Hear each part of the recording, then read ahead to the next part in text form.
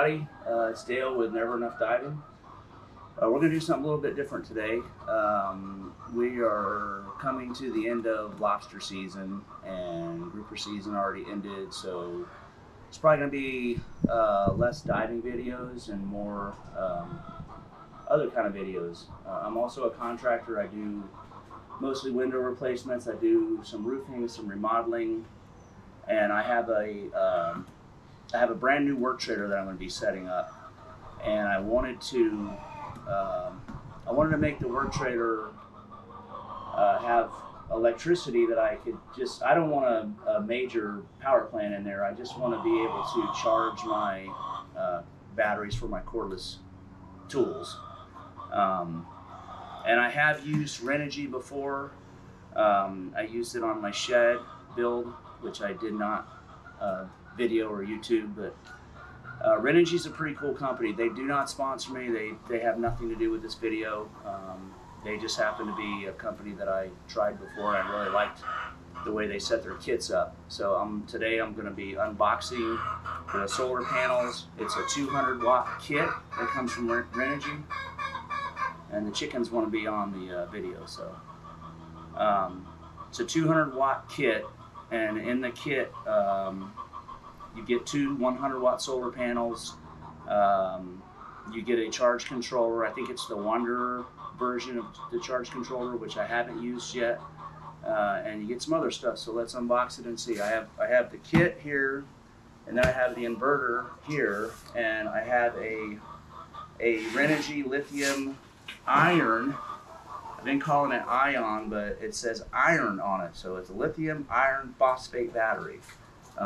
They're quite expensive, but they are amazing batteries as far as their life and all that stuff. So let's get started unboxing this and see what we got here.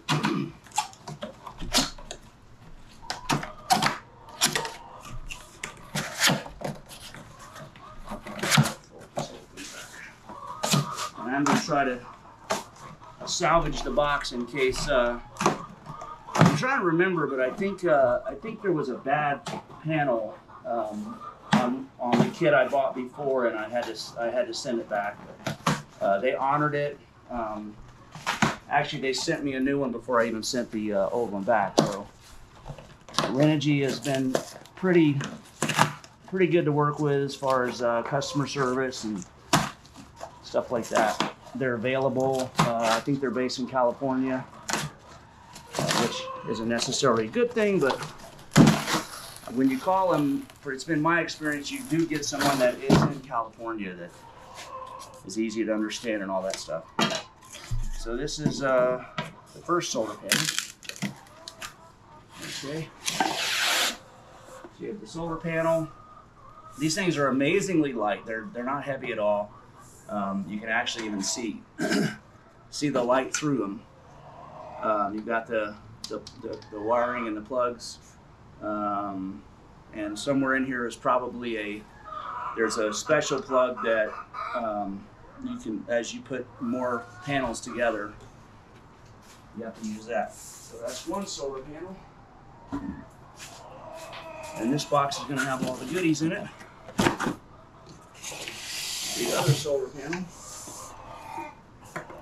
everything looks to be in order so far. And this kit is an RV kit, and I think the only difference with the RV kit is it comes with this guy, and this is what you use to you drill your holes, and then this goes over it. I don't know if we have to glue it down or something. I'll figure that out later. So we have that. Oh, and then here's your charge controller. And these systems are so easy to use. Oh, it says Adventure. I don't know if that's actually I know that is better than the Wanderer, because the Wanderer does not have this LCD display. I think this is LCD.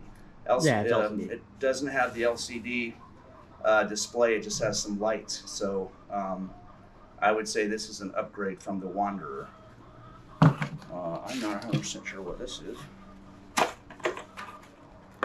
Oh, this is probably all the mounting hardware for the solar panels. Yeah. So basically you mount these to the panel itself, and then this screws down onto your mounting surface. So that's about it that's in here. Cords, I'm not sure what that is. We'll figure that out along the way as well. We might have to read some instructions along the way.